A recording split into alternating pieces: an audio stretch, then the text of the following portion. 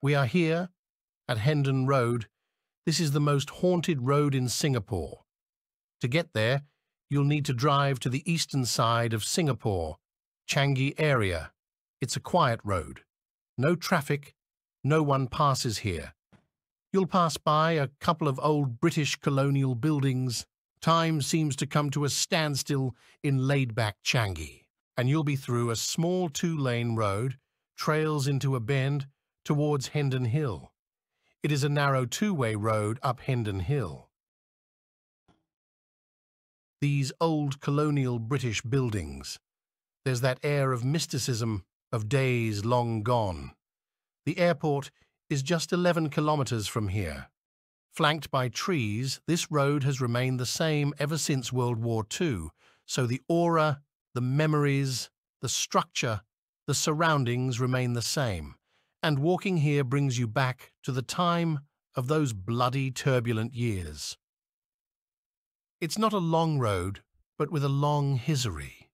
Its surroundings are quiet and spooky. Nobody lives here. The Changi area has a dark reputation to begin with spine-chilling chalet ghost stories and Changi Beach's grim World War II past. The beach was also the site of 1942's Operation Suk Ching, where about 400 Chinese men were executed by the hojo kempei, the Japanese military police, and their bodies discarded to the sea. Walking here, one can't help but shake the feeling of being watched, or worse, being followed. It's hard to shake the feeling of unease after knowing the history behind the place, especially if you find yourself alone here at night. The quietness is unnerving. While most roads are kind of creepy, this one truly takes the cake. Images of souls roaming the corridors of these majestic colonial buildings, a very somber, sad stillness. Looking back, if there's someone behind you, it's just one of the weird feelings. It's okay. Funny, this fear makes your throat dry. Over the years, those who wandered here have claimed to hear sounds of marching boots and bugle sounds. The hospital was used by the Japanese as concentration camp to hold more than 50,000 prisoners of war and as a torture chamber during the Japanese occupation. The abandoned building still stands with its reputation of being one of the spookiest places in Singapore, if not in the world. After dark is where this place comes to life. Stories of headless bodies, wandering, presumably victims of Japanese beheadings, wandering ghost soldiers, prisoner spirits, these restless spirits, shadow figures, they're all dressed in rags, old army uniformed, and marching. To hear their screams of terror and the moans.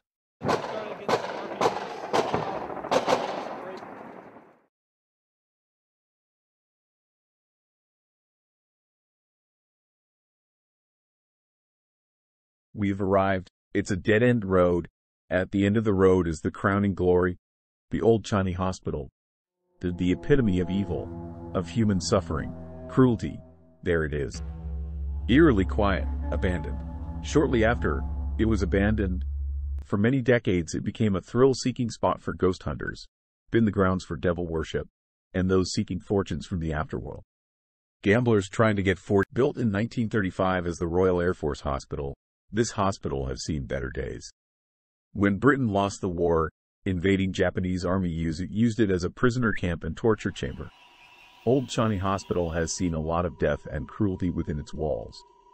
Thousands were killed, executed, or beheaded here, with untold senseless cruelty. Flashback to the history, the brutality, the senseless killing of war. The area is known as a site for mass beheadings during the Japanese occupation, which explains the sightings of headless ghosts around. After end of the war and Japan's surrender, the Japanese soldiers, culprits of the massacre, were executed on the same grounds. Some Japanese soldiers were said to have committed suicide after the surrender. So tit for tat, a kind of mixed cocktail of spirits and ghosts roamed this area.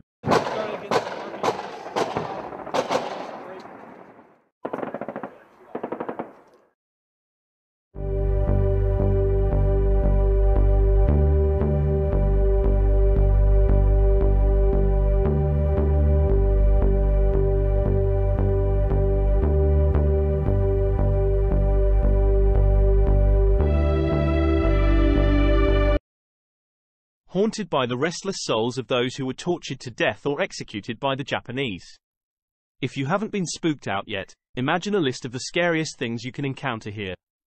For this late night, solo walk, so you some kind of feel lonely, feel sad, when your mind lingers so much pain, so much suffering, the lives lost here.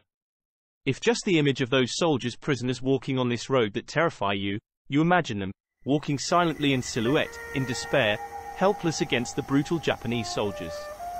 On this road, this is where thousands walk to their deaths, a slow, torturous death. It's creepy and foreboding, it's hard not to get worked up about this haunted road. The feeling is mist, fear, sadness, pity, horror, you feel sorry, you can call this death road.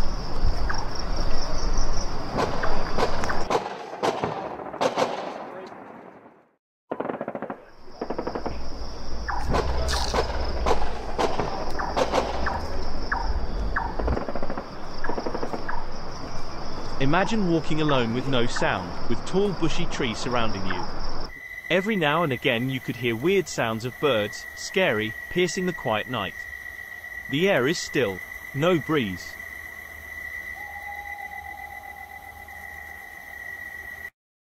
They made as they died.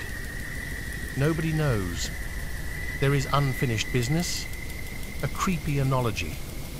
The dead just don't know they're dead, and souls who have just refused to move on.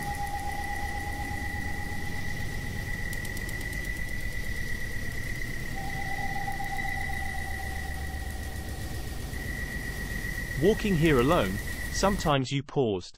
Here is not for the faint of heart. If you are seeking an adventure, being here alone at night should give you one hell of a time. It will definitely be a night to remember, but right when I was at the end of my nerves, I reached the end of the road, road lights, but still no people, only your footsteps on the gravel road. This place just wants to be special. It's people, the staff, the soldiers, the prisoners, who just want to be remembered. I turned around and I took one last look. Yes, a road is just a road.